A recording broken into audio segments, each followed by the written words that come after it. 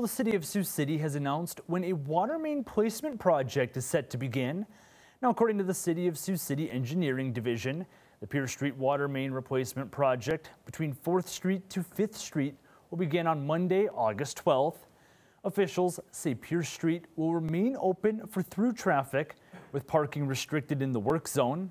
Sidewalks will still remain available for pedestrians and businesses, and work is set to be complete within 35 working days after construction begins.